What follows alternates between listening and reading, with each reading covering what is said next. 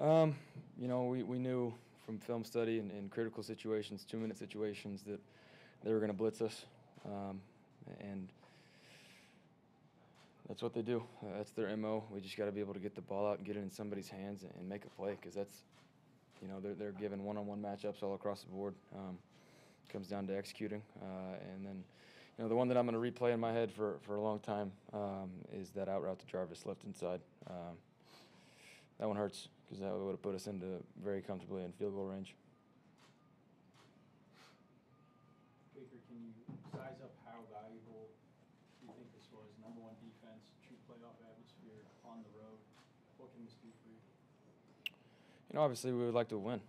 You know, we'd like to have won the game, and there's no question about that. But it's about finding the positives. You know, seeing, you know, like you said, positive, you know, playoff atmosphere. You know, learning from that on how to handle it, to take care of the ball early on, not let them jump out in front.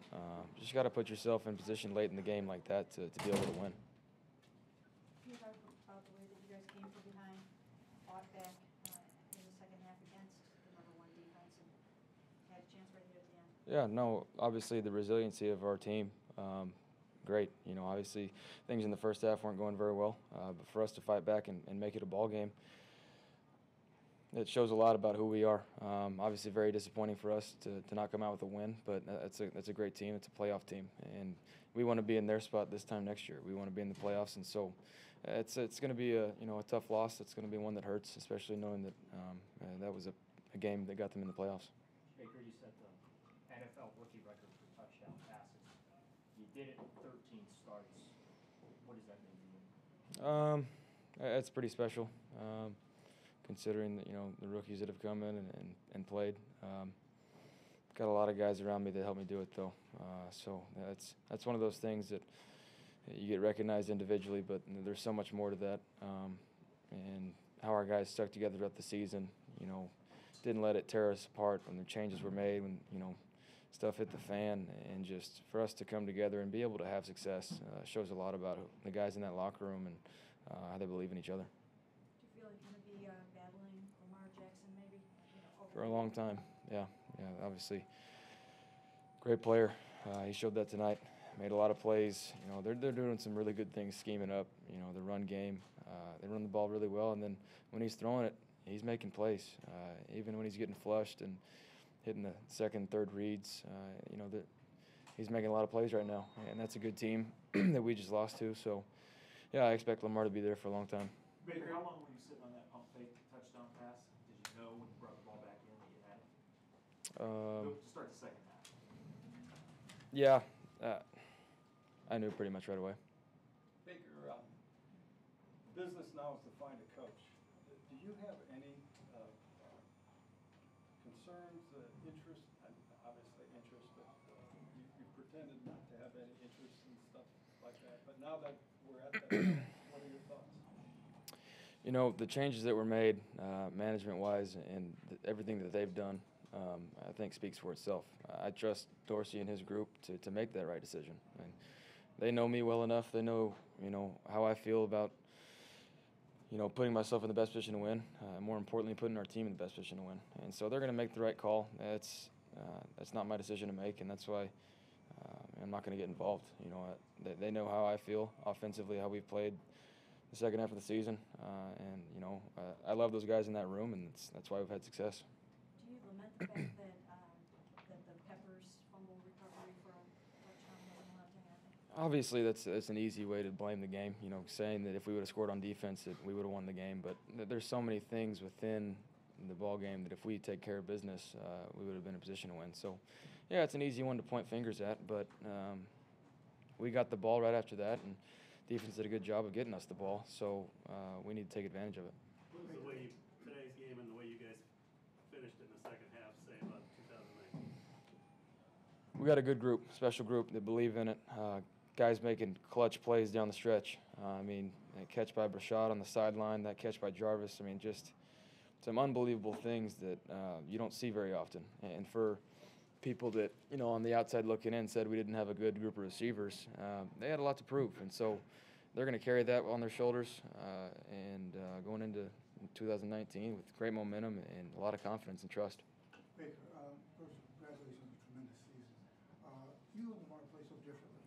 Um, Clearly, there's room for both styles, yet there's still some people. I was just talking to Mark, people telling him you should play defensive back or wide receiver. You know, and even the guy you mentioned, Oklahoma people now are starting to get on him, start thinking about another position. Is that stuff dead? I mean, you know, are you stunned that people are still having those kind of debates and conversations? No, I'm not shocked by it. Everybody sees it a different way, but I think people that know the game of football know that winning is the most important thing, and whoever gives you the best opportunity to win, that comes in all shapes and sizes. It comes from all different types of leadership. It comes from guys that love the game and know how to get the best out of their players. So, yeah, I don't believe in that. I know Lamar's a winner, and I also know Kyler's a winner too. When you said what you guys have done speaks for itself, that sounds like you're saying they should keep things in place as is. Is that what you're saying? No, stop trying to get me to say something, Tony. No, just on offense, we had, you know what, within our room for us to stick together when things, you know, obviously have separated, and you can easily blame people and point fingers and let that tear up the room.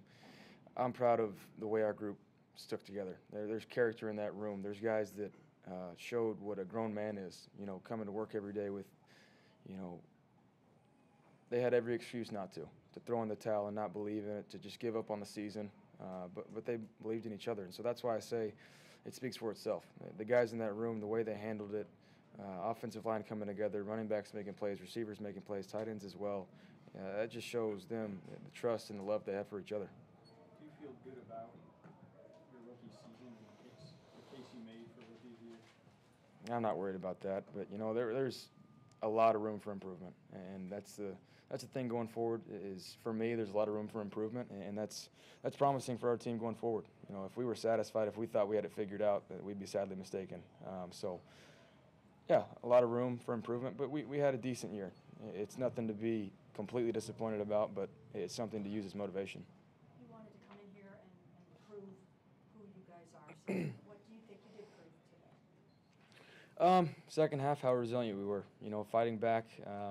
Obviously, this game, the only thing it meant for us is trying to have a winning record. But for our guys to continue to fight for each other, continue to, you know, try and win, it just shows what the mentality is like, where the culture's at right now, just to put it all there on the line and go for it. A lot of hard fight in that room, and good young team. Fought through a lot of different challenges. You know, in the first half, I don't think we tackled well enough on defense. Give them credit, though. You know, and again, until you're on the field and you see how quick Lamar Jackson is, and you understand his ability to make plays in space and juke and make some people miss out there in space, because we had the space populated at times. We just didn't make the play in that space that we did. But they fought. I thought we did a really good job at halftime making some adjustments that we had to make. And then, you know, you saw offensively how fast we got back, made some chunk plays. Nice little gimmick play there to start the second half that we've been repping for quite a while, where Baker threw a pass to himself, and then he threw a shot down the field for a touchdown. We're right back in it. Wish it would have gone different at the end of the half on the defensive touchdown, but that just is what it is. You know, we made a really good, nice play down there in the on the goal line, and Pep scooped it up. It was going the other direction, but they blew it dead. At least we got the ball back on the challenge on that.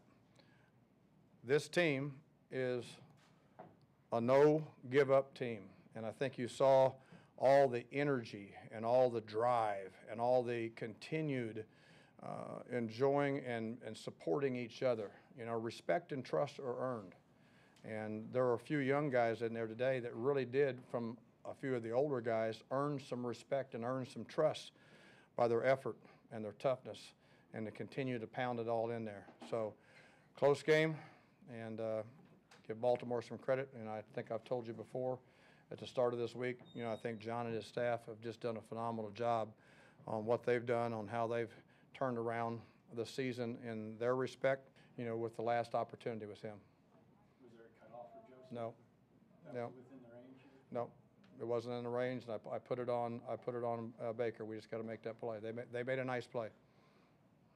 Greg, playing in an atmosphere like this, with, like you said, you had a lot of young guys in that. I don't know when was the last time the Browns were in a game like this. It's great. It's great for these young guys to feel that too. Yes, Terry, and you know, they've played in some of them some very big programs, you know, some very big things at the other level, but not at this level. And that is another step. That is another step for them to take to appreciate what it means to, you know, to play in front of a big home crowd the way the Ravens are. And, you know, that's the way we were finishing up down there with Cleveland. And there's no doubt in my mind that there'll be games like this in Cleveland. You know, with this good young team, eventually that's what will happen. What does it mean to you just as a coach to take this thing over mid-season and just see those kids? You know, and what I've tried to do is make sure that it's not about me, it's about them. You know, and I think I've answered those questions all year long. But I would be, you know, I wouldn't be being honest if I would not say that, you know, I'm proud, you know, of how they respond. I'm proud of them focusing and doing what I've asked them to do, and I am. It means something to me too. Yes.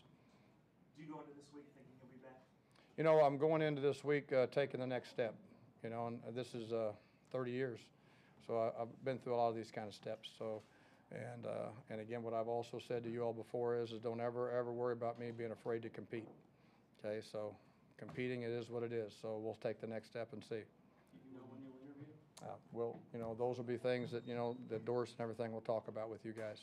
Wouldn't just getting a taste of this with this team and that whole thing. No, I really like this young team, and you know, and I said this before. I mean, I turned down multiple jobs to come to Cleveland. You know, I really wanted the opportunity to come here. I really love living in Cleveland. I love the people of Cleveland. You know, I have tremendous memories of coming up to the old Mistake by the Lake Stadium. You know, everybody called that back in the late 80s, early 90s, and playing in those things and the crowd and the environment. And then, you know, again, a lot of people were telling me, you know, when I came here 2 years ago that you can't help anybody, you know, you can't do that. Well, we can do that. That's what we're hired to do. We're supposed to be able to do this, no matter what people and other people in the NFL are saying or what other people outside the thing are saying. You know, that is my evaluation. My evaluation was there was a good young team, and then hopefully, you know, the ownership listened to me, you know, at the time when they interviewed me, when you all didn't even know they were interviewing me, and, you know, in a secret place outside of this city or outside of the city of Cleveland, and I made a choice to be there, and we'll see what happens now. If it doesn't work out here, do you think? Pardon me? If it doesn't end up with you Maybe taking over full-time here, do you think you've earned another head coaching Yeah, job? we'll say, you know, there's word on the street that possibly, yeah. There's word on that street. You feel like you made a pretty strong statement on your resume to keep yourself? You know, I will tell you this, is I'm really proud of these young men, okay? Really proud of these young men, and I'd like to leave it at that. I'd like to give them the credit for those things right there, and we came up short. Baker broke the rookie record today. Did he? Guys back. Can you just sum up what you've seen? He's just scratched the surface, you know, and if you think that he's satisfied with that, there's no way, no how, okay? He wants to keep on playing. That's who he is. And, but that's good to know, and I'll make sure I say something to him about it, you know, on the plane ride home, okay? Because everybody needs a pat on the back, even when you're as competitive as that young man, okay? And he is competitive. There was a sight of Josh Cribbs talking to you just before that Mhm. went down. Right, he's not on a headset with me, and that's basically, I already made the decision we were going for it. Was he arguing? No. And you know what? Nobody argues with me. You've already learned that. Yeah. I win all arguments, so no big deal. No, he wasn't. He was just making sure. Okay, and that's what they're supposed to do. And I encourage all those guys, but when you're not on headsets, they don't know all the things that's going on. You know, and we'd all made those same things, and you know, we were 2 or 3 plays ahead of that. Ball had to move in. We had to get a little bit tighter. Right, when a change is made like that in mid-season, a lot of times, like not just, like you said, you would probably get another job, period. But a lot of your assistants who are younger, farther down the food chain, how do you keep them, how were you able to keep them from kind of doing? You know, belief in me, belief in what was going on, and the other thing too is that similar to what you guys have, you know, asked me about on, you know, how do you keep these young players motivated? How do you keep them doing it? You know what? If I have to worry too much about that, it's the wrong person. Same thing with a coach. Okay, this is what we do. This is what you buy into.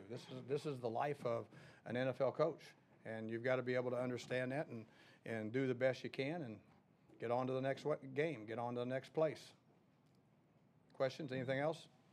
If it didn't work out for head coach, would you come back? Oh, you know, yeah, I do. I do it. I love coaching. I want to coach in the NFL for as long as I can, and that is for as long as. And this is a good question. I know it's time to move on to something else when I walk into a room and they no longer listen to me.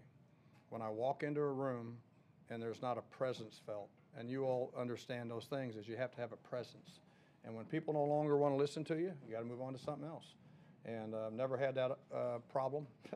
You know, when I've had the opportunity to mentor and coach some of these young men. And again, I really care a lot about a lot of those guys in that room. And we'll be friends for life, mentor for life, regardless of whatever the situation is. That's just how it is. And there's several guys, and there's some coaches on that staff there too that had to make sure that, you know, we've crossed paths before, that they had to come over and make sure that, you know, they talked to me about some things too, because you never know what the next situation is going to be in this league. That's how we've learned to cope and be in it so long. And again, appreciate all you guys, okay? I appreciate what you do to help the city of Cleveland. I appreciate what you do to keep people interested in what we do. It's a great game. It's a production business, but it's a great game, and I appreciate what you do. Greg, what can you convey in an interview that you haven't already shown them in 8 games? That shows me you're smarter than everybody thinks you are. Yeah, that's a semi-compliment. No, but you're right.